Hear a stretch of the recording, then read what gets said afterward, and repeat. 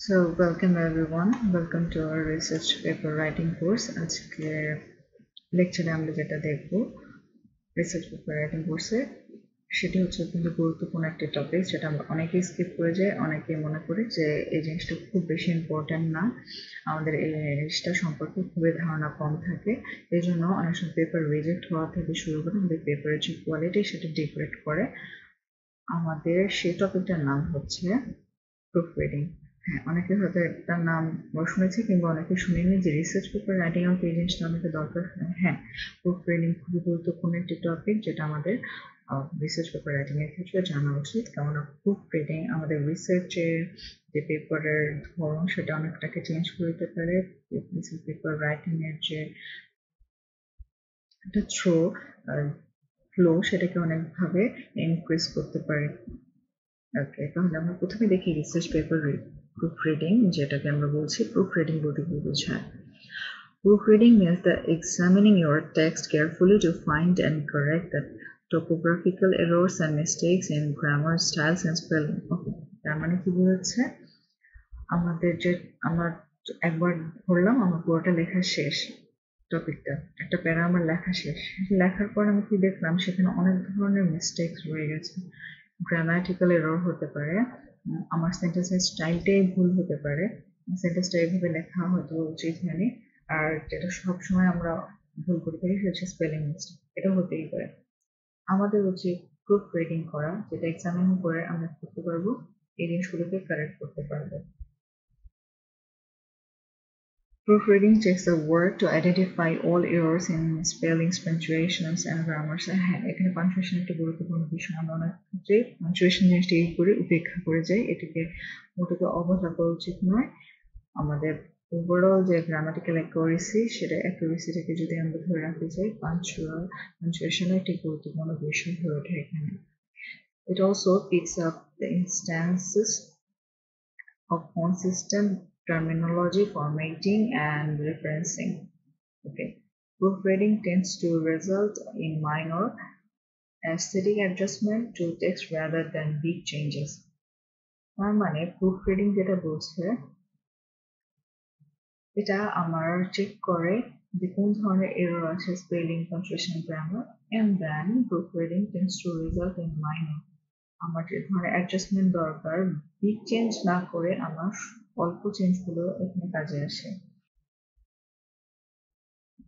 ওকে, এতক্ষণ আমরা যে জিনিসটা দেখলাম সেটা হচ্ছে প্রুফ রিডিং কি সেটা একটা ধারণা নিই। এখন এই স্লাইডের মধ্যে যেটা দেখতে পাচ্ছি প্রুফ রিডিং ভার্সেস এডিটিং, এই টপিকটা আসার কারণ হচ্ছে আমাদের অনেকেরই মনে প্রশ্ন ওঠে যে প্রুফ রিডিং আর এডিটিং জিনিসটা একই নাকি ডিফারেন্ট কিছু জিনিস।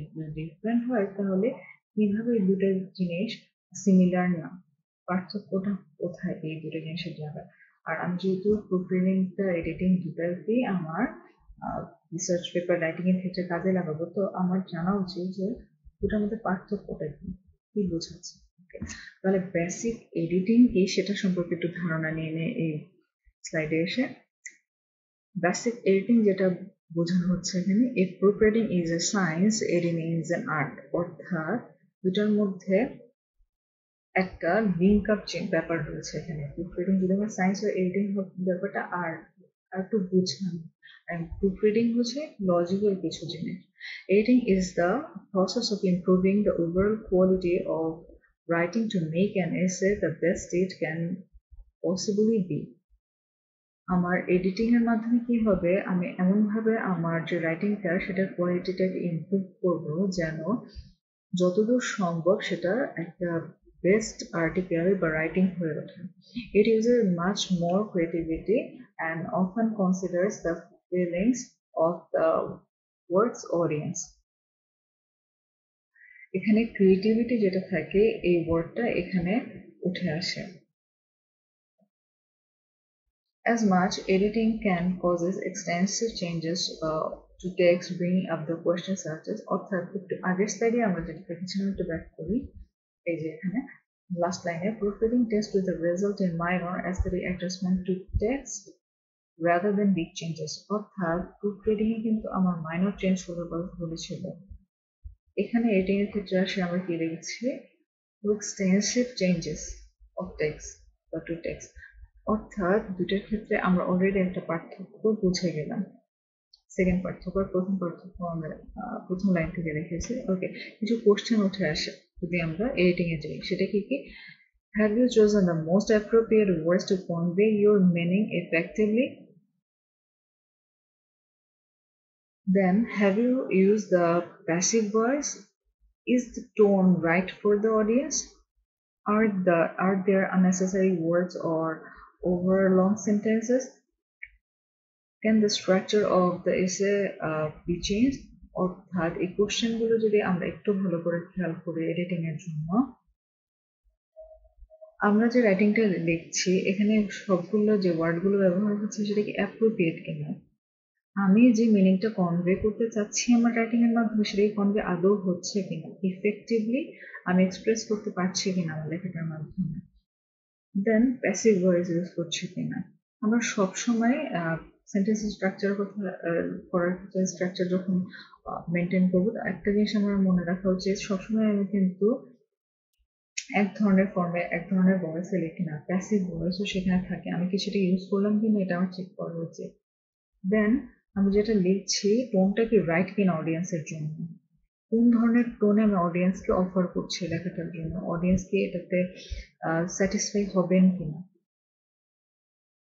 এটা একটি বোঝার বিষয় দেন আর দেন আননেসেসারি ওয়ার্ড হ্যাঁ কোনো খুবই বড় ধরনের সেন্টেন্স যেটা থাকে সেটা হয় কি আমরা যখন সেন্টেন্সটা লিখি সেন্টেন্সটা কি জন্য লিখছিলাম রিডার পড়তে পড়তে সেই যে অর্থটাও এক্সপ্রেস করার কথা সেটাই তখন প্রকাশ করতে পারে না অডিয়েন্স পর্যন্ত আমাদের উচিত খুব বেশি অত্যধিক লং সেন্টেন্সগুলোকে একেবারে অ্যাভয়েড করে এবং আননেসেসারি ওয়ার্ড যেন এখানে না রাখি অনেক সময় অনেকে মনে করে যে আমার ভোকাবুলারি রেঞ্জ ভালো কিংবা কিছু ভোকাবুলারি আমি লার্ন করলাম সেগুলো এখানে এক্সপ্রেস করা যদি আমার সেখানে সেই ভোকাবুলারিটা না আসে আমার প্রয়োজন না হয় আমার উচিত যথাসম্ভব সিম্পল রাখা লেখাটাকে অবশ্যই আমি সবসময় সিম্পল সেন্টেন্স ইউজ করবো এরকম না আমার কমপ্লেক্স সেন্টেন্স থাকবে কম্পাউন্ড সেন্টেন্স থাকবে কিন্তু খুব বেশি লং সেন্টেন্স আমি কি করবো না কখনোই ইউজ করবো না আমি এগুলোকে অ্যাভয়েড করার চেষ্টা করবো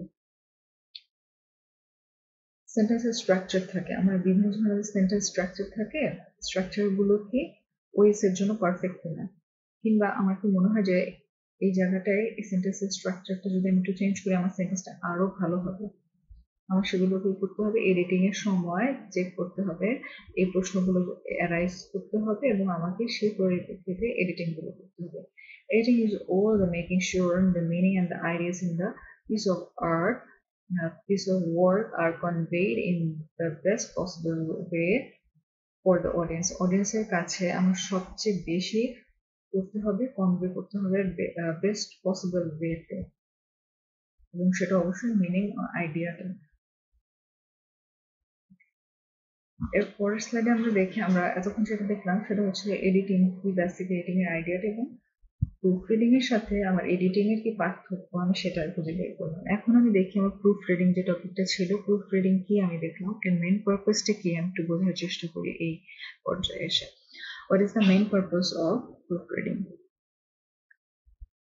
writing is the most effective way to communicate with research ideas and results okay then the quality of the research paper decreases if it is filled with the spelling punctuation grammatical errors these errors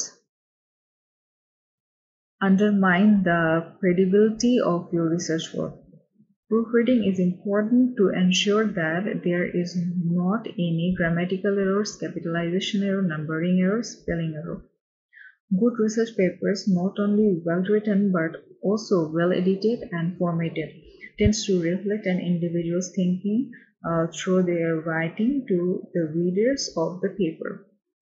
এই যে পুরো স্লাইডটা এটা খুবই essential আমার research paper writing এর ক্ষেত্রে কেন proof reading বিষয়টা কতটা গুরুত্বপূর্ণ হতে পারে আমার রিসার্চ পেপার রাইটিং এর ক্ষেত্রে আমরা এই স্লাইডটা থেকে ধারণা পেতে পারি ফার্স্টে হচ্ছে আমার যে রিসার্চ আইডিয়া সেটা আমি কনভে করবো কিভাবে রিসার্চ পেপারের মাধ্যমে এখন এই রিসার্চ পেপারটা যখন আমি কনভে করছি এটা একটা kinds of communicating media cause আমার কারণ হচ্ছে কি আমার এই রিসার্চ পেপারটা পরবর্তী রেপ্লিকেট হবে, কিন্তু এই রিসার্চ পেপারটা একজন মানুষ কি করবে, পরে পড়বে, সেটা নিয়ে কাজ করবে, কাজটা হয়তো আরো সামনে আগাবে। এখন ইফেক্টিভলি যদি আমি এখানে কমিউনিকেট করতে না পারি, রিসার্চ আইডিয়াটাকে এক্সপ্রেস করতে না পারি, তাহলে আমার রিসার্চ পেপারের সার্থকতা সফল হয় না। এখানে কোয়ালিটি ডিগ্রেড করে। বিভিন্ন ধরনের যদি ফার্স্ট থেকে আমার এরর থাকে, স্পেলিং, পাঞ্চুয়েশন, গ্রামাটিক্যাল এরর, আমার যে এত ভালো একটা রিসার্চ ছিল, একটা কাজ ছিল, সে পুরো কোয়ালিটিটাই এই বিভিন্ন ধরনের মিস্টেকের জন্য কি হয়ে যাচ্ছে, ডিগ্রেড হয়ে যাচ্ছে আমার কোয়ালিটিটা পেপারে।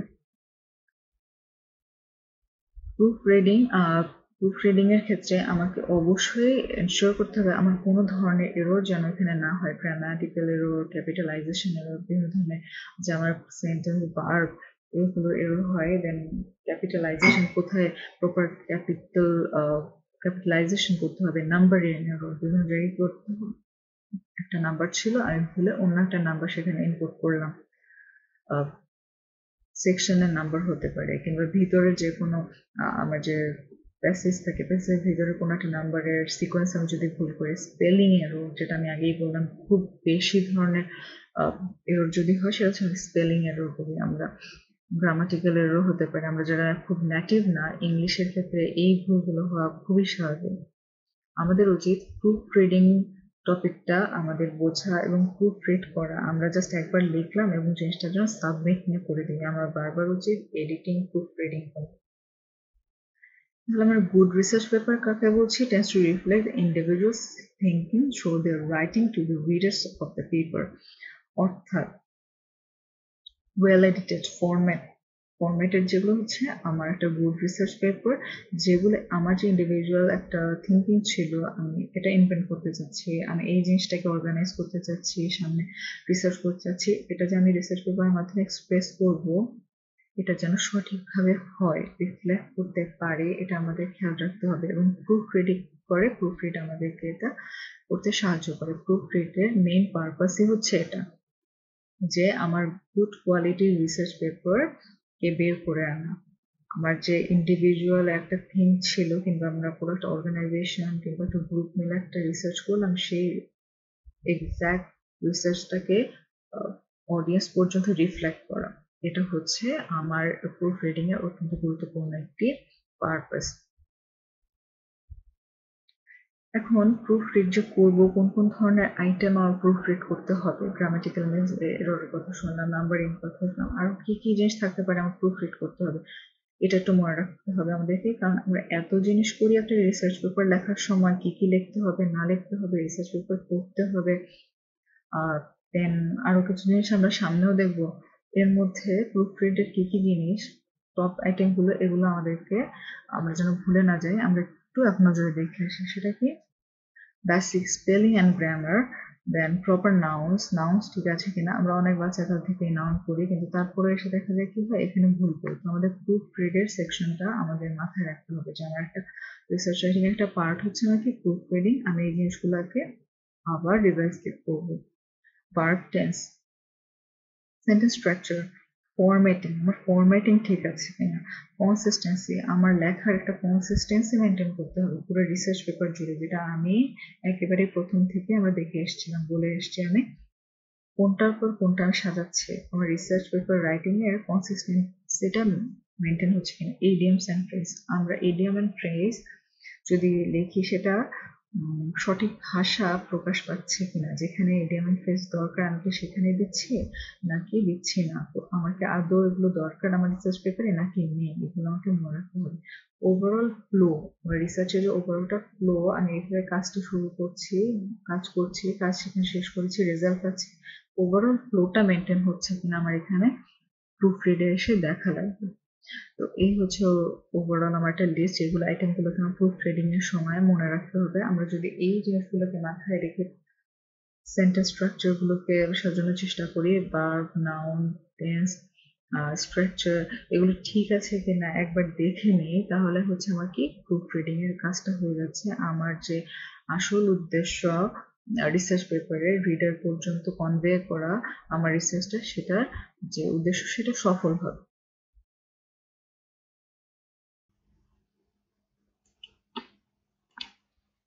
আমরা প্রুফ রিডিং নিয়ে দেখছিলাম যে কিভাবে প্রুফ রিডিং করতে হয়, কি প্রুফ রিডিং এডিটিং এর মধ্যে পার্থক্যটা কি, প্রুফ রিডিং কেন করছি, কি ধরনের আমরা ফ্যাসিলিটি পাবো এর জন্য, নেসেসিটিটা কি। ওকে, এক্ষেত্রে আর একটা জিনিস কিংবা আরো কিছু জিনিস যেগুলো হচ্ছে আমাদের মনে রাখা প্রয়োজন, সেগুলো কি, গ্রামারলি প্রিমিয়াম সাবস্ক্রিপশন। আমরা কিন্তু এখানে বলেছিলাম গ্রামারলি ইউজ করতে, যেন আমরা হচ্ছে ভালো ধরনের ফলাফল পাই। কারণ আমরা যারা ইংলিশে লিখছি, ইংলিশ হচ্ছে আমাদের কি ইন্টারন্যাশনাল ল্যাঙ্গুয়েজ। এখন আমাদের যে ইংলিশ, যারা আমরা নেটিভ না, এখন নেটিভ যারা আমরা না, তাদের সাথে কিন্তু যারা নেটিভ ইংলিশ স্পিকার, তাদের কথা বলার ধরন হোক কিংবা লেখার স্টাইলটা কখনোই কি হয় না, মিলে না। এবং আমাদের কি হয়, অনেকে আমরা স্ট্যান্ডার্ড যে ইংলিশ রাইটিং এর প্যাটার্ন স্টাইল আমরা সেই পর্যন্ত পৌঁছাতে পারি না, আর তাদের যে একটা লেভেল, সেই লেভেল আমরা মিট করতে পারি না। এটা খুবই সাধারণ বিষয়, এখানে খুবই চিন্তিত হওয়ার কিছু নেই, কেননা আমরা নেটিভ না, আমাদের ভুল ভ্রান্তি হতেই পারে, সেটাকে আমাদের কি করতে হবে, ওভারকাম করতে হবে। অবশ্যই আমরা কি করবো, ইংলিশের উপর এমফাসাইজ করবো, যে যত রিডিং করবো আমাদের ইংলিশ ততটা ইমপ্রুভ করবো। কিন্তু এখন লেখা আমাদের শেষ, কিংবা আমরা খুব বেশি প্রফেশনাল নই ইংলিশে, আমরা নেটিভ ইংলিশ স্পিকার না, আমরা কি করব, আমরা অবশ্যই গ্রামারলি ইউজ করতে পারি, যেটা কিনা আমি আগেও বললাম যে এটা ফ্রি অফ কস্ট, অনলাইনে অ্যাভেলেবল। আমরা একটা অ্যাকাউন্ট খুলে আমাদের ফাইলটাকে আপলোড করলে আমরা কি করতে পারি, সেটাকে আপ করে আমরা কি ধরনের ভুল হচ্ছে আমাদেরকে এইভাবে ইন্ডিকেট করে দেবে। বাট এখানে আরেকটা জিনিস উল্লেখযোগ্য, আমরা কিন্তু গ্রামারলি প্রিমিয়াম ইউজ করতে পারি, সাবস্ক্রিপশন যেটাকে বলে, সেটা হচ্ছে আমাদেরকে একটা ফি, একটা অ্যামাউন্ট ফি তাদেরকে দিয়ে গ্রামারলি সাবস্ক্রিপশন কিনতে হয়। দেন এই ভার্সনটার জন্য আমরা কিছু ফ্যাসিলিটি পাই। কি ফ্যাসিলিটি, আগেও যেমন আমাদেরকে বিভিন্ন ধরনের কারেকশন দিত, আন্ডারলাইন করে, আমরা যদি লেখা গ্রামার কোথাও ভুল হতো, স্পেলিং কোথাও ভুল হতো, কিংবা মনে হতো যে এই সেন্টেন্সটা এইভাবে না লিখে আরো ভালো লেখা যেত, এই ধরনের সাজেশনগুলো এখন আমরা এর থেকে বেশি ইমপ্রেসিভ সাজেশনস পাবো। এটাই হচ্ছে বিষয়। বিভিন্ন ধরনের যে গ্রামাটিক্যাল এরর বা মিস্টেকগুলো আমাদেরকে আরো ভালোভাবে প্রিসাইসলি শো করবে, আর পারফেক্টলি শো করবে। এছাড়া আমাদেরকে একটি অ্যাডভান্স ফিডব্যাক দেয় যদি আমাদের প্রিমিয়াম ভার্সনটা থাকে গ্রামারলি। তো আমরা যারা আমাদের মনে হয় যে গ্রামারলি প্রিমিয়াম সাবস্ক্রিপশনটি কেনা সম্ভব, তারা কিন্তু আমরা সহজেই গ্রামারলি প্রিমিয়াম সাবস্ক্রিপশনটি কিনে নিতে পারি। যদি আমরা ইংলিশ নেটিভ স্পিকার না হয়, সেক্ষেত্রে আমাদের যে জার্নাল অথবা পেপারের মান, সেটাও কি হবে, উন্নত হবে। দেন আমি আগেও বলছিলাম যে প্রুফ রিডিং এর জন্য আমাদের উচিত কাউকে জিনিসটা শো করানো, দেখানো যে ইটস ওকে অর নট। এক্ষেত্রে বলা হয়ে থাকে যে একজন, কমপক্ষে একজন ইংলিশ নেটিভ স্পিকারকে দিয়ে পুরো পেপারটা কি করানো, একটু রিভিউ করানো, যাতে করে আমাদের যে লেখার প্যাটার্ন, আমাদের যে লেখার স্টাইল, সেটা ঠিক আছে কিনা, গ্রামাটিক্যাল এরর কিংবা সেন্টেন্স মেকিং, সবচেয়ে বড় কথা এই যে সেন্টেন্স মেকিং, সেখানে কোনো ভুল হচ্ছে কিনা। আমরা যখন সিম্পল সেন্টেন্স গুলো লিখি, অনেকে আমরা সেগুলোকে সহজে লিখি, কিন্তু পেপারে কিন্তু সবসময় আমরা সিম্পল সেন্টেন্স গুলোকে ইউজ করি না, অনেক ধরনের কমপ্লেক্স সেন্টেন্স কিংবা কম্পাউন্ড সেন্টেন্সের ব্যবহার থাকে। আমরা যারা খুব ভালো এগুলোকে ভালোভাবে হ্যান্ডেল করতে পারি না, এই সেন্টেন্স স্ট্রাকচারগুলোকে, আমাদের উচিত কিন্তু একজন হলেও অ্যাটলিস্ট একজন নেটিভ ইংলিশ স্পিকারের কাছ থেকে আমাদের লেখাটাকে একটু প্রুফরিড করানো, যাতে করে এই ভুলভ্রান্তিগুলোকে এড়ানো যায়, এবং কিভাবে তারা সাজেস্ট করছেন সেই অনুসারে আমাদের পেপারটাকে আবার আপডেট করে। শুধু তাদেরকে দেখালেই হবে না, সেই অনুসারে জিনিসগুলোকে আপডেট করতে হবে, যেন আমাদের যে স্ট্যান্ডার্ড লেভেল, সেই লেভেলটাকে আমরা মিট করতে পারি। তো এই ছিল আজকের মোটামুটি আমাদের ওভারঅল টপিক, যে প্রুফরিড কি। তো আজকে আমরা একটু রিক্যাপ করি যে আমরা কি কি আজকে দেখলাম। সেটা হচ্ছে আমরা দেখলাম প্রুফরিড জিনিসটা কি, প্রুফরিড কেন দরকার আমার রিসার্চ পেপারের ক্ষেত্রে, প্রুফরিড আর এডিটিং কি এক জিনিস, প্রুফরিড আর এডিটিং এর মধ্যে বেসিক পার্থক্যটা কি, অবশ্যই দুটোরই প্রয়োজন রয়েছে রিসার্চ পেপারের ক্ষেত্রে। তো আমরা দুটোরই জিনিসটা কি দেখলাম, কি কি জিনিস আমার মাথায় রাখতে হবে প্রুফ রিডের জন্য, এবং এটার ইম্পর্টেন্সটা কি আমরা দেখলাম। এক্ষেত্রে খুবই শেষ পর্যায়ে আমি একটা কথা বলতে চাই, সেটা হচ্ছে এখানে একটা জিনিসের মধ্যে কনফ্লিক্ট থাকে, সেটা হচ্ছে অনেকেই বলে থাকে প্রুফ রিড আগে করার জন্য, অনেকেই বলে এডিটিংটা আগে করার জন্য। অনেক দ্বিধার ওঠে এখানে এই জায়গাটায়। অনেকের ধারণা যে সব কাজ আমি যখন শেষ করব, এডিটিং শেষ, ফরম্যাটিং শেষ, সব কাজ যখন শেষ হয়ে যাবে আমি তখন আমার প্রুফরিডের কাজ করব। প্রুফরিড হচ্ছে একদম লাস্ট স্টেপ আমার। ওকে ফাইন, এটা হচ্ছে এক ধারার কথা। আমরা বিভিন্ন জায়গা থেকে দেখব, যদি আর একটু সার্চ করি এই বিষয় নিয়ে, প্রুফরিড এডিটিং নিয়ে, তাহলে দেখবো অনেকে বলে প্রুফরিডটা হচ্ছে আমার লাস্ট স্টেপ, এটাকে একদম লাস্টে করতে হয় আমার। আবার অনেক জায়গায় আমরা লেখা পাবো editing is the last one. কারণ কি, তাদের ব্যাখ্যাটা এরকম যে প্রুফরিড হচ্ছে স্মল অ্যামাউন্ট অফ চেঞ্জেস, যেটা আমরা দেখলাম। আর আমরা কিন্তু এডিটিং পর্যায়ে কি দেখেছিলাম যে ভাস্ট অ্যামাউন্ট অফ চেঞ্জ একটা আমরা এডিটিং। এখন কখন কোথায় কোনটা করতে হবে, খুব বেশি ভাস্ট পরিবর্তন আমরা সেগুলো পরে করব, ভাস্ট পরিবর্তন সেটা হচ্ছে হ্যাঁ লাস্টে করবো। প্রথমে হচ্ছে আমরা প্রুফরিড করবো, প্রুফরিডটা হয়ে গেলে তারপর আমাদের ভাস্ট পরিবর্তন, ফরম্যাটিং থেকে শুরু করে সব ধরনের, একদমই যদি খুব বেশি ধরনের পরিবর্তন দরকার হয়, আমি এই সেন্টেন্সের পুরো স্ট্রাকচারটাই চেঞ্জ করবো এরকম হয়, সেটা হচ্ছে আমি লাস্টে করবো এডিটিং এ এসে। এই দুই ধরনের কথাই ওঠে। এখন আমি সাজেস্ট করব যে কোনটা আপনার ক্ষেত্রে ভালো কাজ করে, আপনার রিসার্চ পেপারটাকে কনভে করার জন্য, রিসার্চটা কনভে করার জন্য, কোনটা আপনার রিসার্চ পেপারটাকে কোয়ালিটিফুল করে সেভাবে করলেই বেটার হয়। ধরা বাঁধা খুব নিয়ম না মেনটেন করলে চলছে এখানে, যেহেতু এডিটিং এবং প্রুফ রিডিং দুটোই আমাকে করতে হবে আমার রিসার্চ পেপারকে কোয়ালিটিফুল করতে হলে। তো এই ছিল আজকে ওভারঅল মোটামুটি আমাদের টপিক। আজকের ক্লাস এই পর্যন্তই। ধন্যবাদ সবাইকে।